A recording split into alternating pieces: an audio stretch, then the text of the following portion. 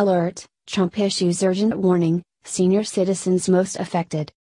Senior citizens could be negatively affected by Democrats in the Senate refusing to do their job and work with the president. According to the Washington Times, two top Democrats boycotted a meeting with President Trump, stating he was a destructive force and wouldn't negotiate with them on upcoming legislation after a tweet he sent out. President Trump fired back, calling them petty and saying they need to focus on what's important, avoiding a government shutdown. Congress has been embroiled in debate and finger-pointing as Republicans and Democrats try to come to terms with the U.S. budget while wrangling political agendas through, such as immigration reform, tax reform, funding for the military, and a number of other concerns.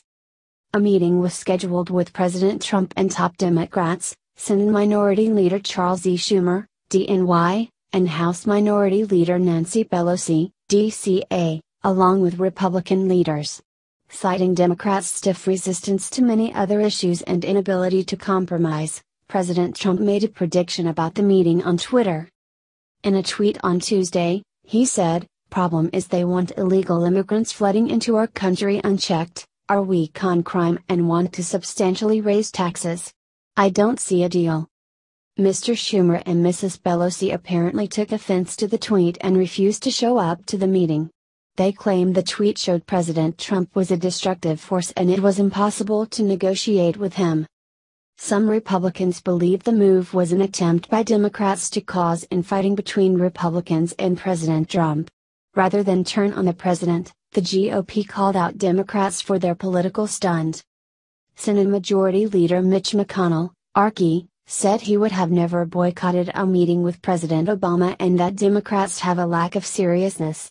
While speaking with reporters, he said, "You'll have to ask them why they think it's appropriate to refuse to meet with the President of the United States over something as significant as how we're going to fund the troops and all the other needs."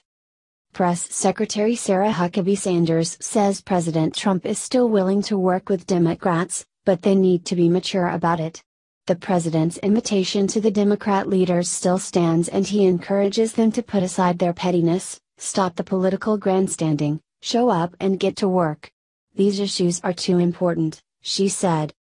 According to Fox News, President Trump decided to proceed with the meeting anyway, speaking with Republican leaders in Congress.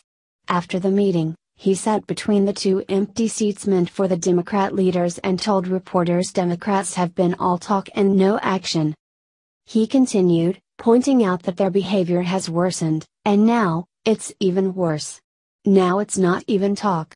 So they're not showing up for the meeting.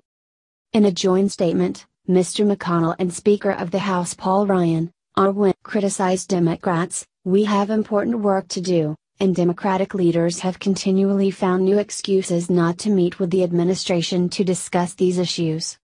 They stated that if Democrats want to reach a bipartisan consensus on important issues, they will be there.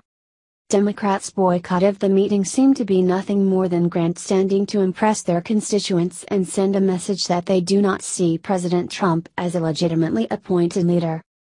Instead of giving Republicans an excuse to turn on each other or criticize the president, they have seemingly united the GOP in recognizing Democrats are the ones causing problems.